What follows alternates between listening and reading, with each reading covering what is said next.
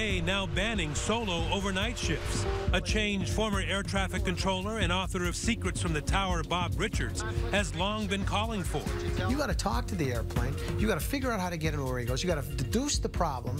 For one guy to do that is insane. Life and death pressure like that can come at a price. Back when Richards was on the job in the 80s and 90s, it drove some controllers, even him for a time, to substance abuse. I got hooked on Vicodins. You rationalize that, thinking that this is going to make you better. This will make me better at what I do. Is this part of the culture of the control tower? It's part of any culture of any type of job. It happens like with everybody else in society who've experienced success and power and ego and everything else. They get used to it, and it's like, I gotta have that. Controllers hopped up on pills, a scary thought, especially in a job that takes intense concentration. If you don't stay on top of these airplanes, they're going to gobble you up. American 583 Heavy, clear to take off. Runway 25 right, clear for takeoff. It's not easy juggling planes. United 24 Heavy, clear for takeoff. United 24 Heavy, clear for takeoff. As I witnessed firsthand, hooked to a simulator at Embry-Riddle Aeronautical University, training the next generation of air traffic controllers. Clearly, I will not be among them. Now, you realize, all of a sudden, you realize that I've done the wrong United, thing. so tell United 860 go around. United 860 go around. That was probably as close as you ever want to get right there. That would be some paperwork. Yeah, that'd be probably, they take you downstairs and talk to you a little bit. Are you aware you got two airplanes headed towards one another? Yes, I'm aware. You gonna get ready to turn one of them? As soon as I put that jet link between them. Great. It's a wild world captured in the movie Pushing Tin. Controllers out of control. A reputation not helped by this incident at JFK a few years ago. JetBlue 171 clear for takeoff.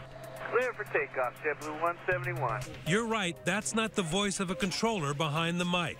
That's the controller's son, actually allowing children to relay instructions to aircraft. JetBlue 171 contact departure. Over to departure, JetBlue 171. Awesome job. Pilots may have been amused, but the FAA was not. The controller suspended for 45 days and has since retired. And with my kids, it wasn't any different. So you can't come down too hard on the guys at JFK because you did it yourself. I probably might have let my son say something maybe at 2 in the morning or something. Even after a plane lands safely, the controller's job is not done. They guide jets to the gate. Last April at New York's Kennedy Airport, the wing of a giant Air France Airbus A380 clips the tail of a commuter jet, spinning the baby plane like a pinwheel. Roll the emergency trucks at Pike. We've been hit by Air France. And sometimes there are threats no one could predict. It's a vehicle, and he's high speed rate. Runway rage at Philadelphia International Airport this March. We got a rogue vehicle driving around on the airport. That's not a jet, it's a Jeep. He drove right through a security fence. That's a huge caution. Is heading y'all's direction right now. He's on runway 9 or left. The car chasing him. And the controllers have to stop jets on approach from landing on top of the Jeep, waving off airliners at the last second. I've got a target on the runway. Go around. Roger, going around. A day in the tower, one old air traffic controller is glad he missed. You miss it? You miss the adrenaline? I do miss it, but I'm starting to make less trips to the cardiologist now, so it's worked out for me that way.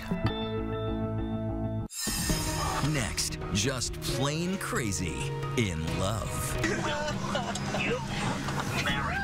From marriage proposals on board to rescue boats after Sully's crash landing in the Hudson. Did you ever think about that cute lady you've seen earlier in the day? I was a little more concerned about staying alive. Staying alive. 2020 continues with Love is in the Air. Oh my God! For all the bad tempers, bad legroom, and bad food you see on airplanes, there is one soaring upside. Love is in the air. Yes, love is in the air. And no, perverts, we're not talking about the kind of love from Bridesmaids. Hey, not Air Marshal John, you want to get back in that restroom and not rest?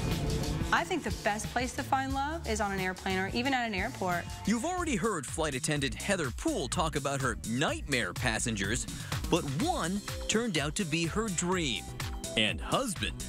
Of the hundreds and hundreds of passengers she saw every day, he stood out for one reason. He came on with a really good-looking sandwich. Flight attendant, we're always very hungry. I saw that sandwich. I said, that looks good. And he's like, hey, you want a bite? But if you're looking for airborne affection with no sandwich available, there is now a solution. Will Scully Power and Maya started dating after they exchanged contact information on a flight back to Australia. Just this January, they launched a website, WeMetOnAPlane.com, to help people search for those flying flings that never quite were. They've had more than 300,000 hits on their website in just the last few months and can't wait to send their first couple to the altar. Derek Walker got there in style. They just kind of looked at me and they said, it's a go. So I was like, all right, it's showtime. For Derek, the love boat has nothing on the love plane. On a flight from Salt Lake City to Phoenix with his girlfriend Amanda and his whole family on board to help, he launched Operation Plane Proposal. His mother convinced the crew. Yeah, they were very enthusiastic about it. They're like, oh, sweet, yeah, let's do it. Liven things up around here. Excuse me, we have a special announcement. My heart was pounding. It was one of those things that so many pieces had to fall into place for it to really work out perfectly. Then it comes. Amanda Halstead, will you marry?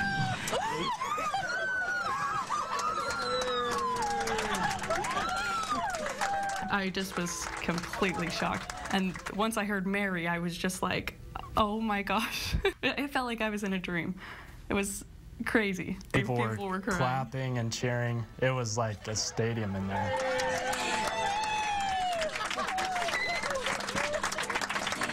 Air travel must have a whole new meaning for you now. It's true. It really does, yep. Every time an announcement starts, you're going to be like, what's this? I always think it's about me now. So much high-altitude drama, you get the sense their actual wedding on the ground was a bit overshadowed. Nothing out of the ordinary. Very normal. Was it a good day, though? The greatest day of your life, I'd hope? Of course, it was the greatest day of my life.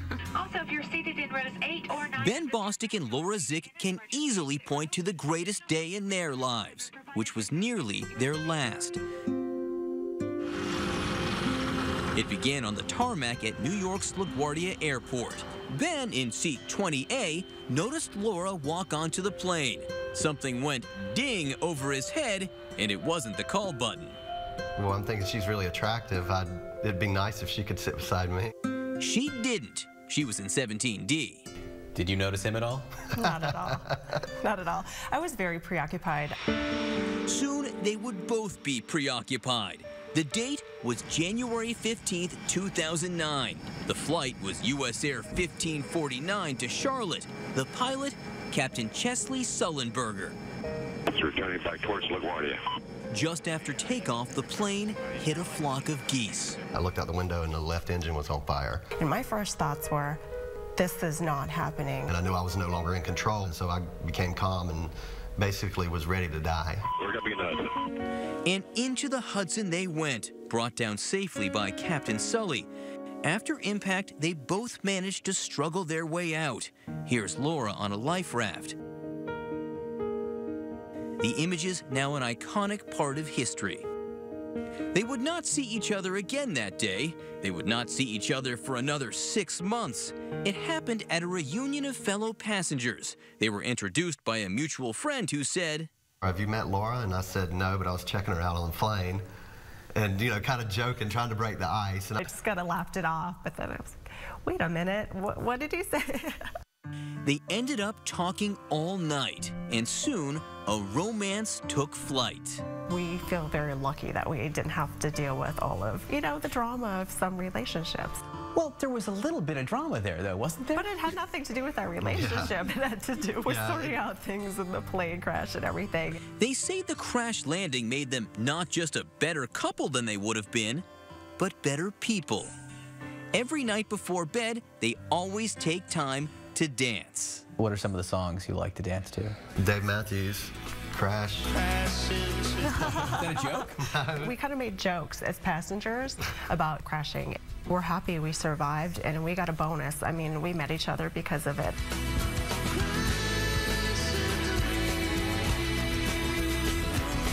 That's quite a bonus and quite a sense of humor from our couple. And that's our program for tonight. But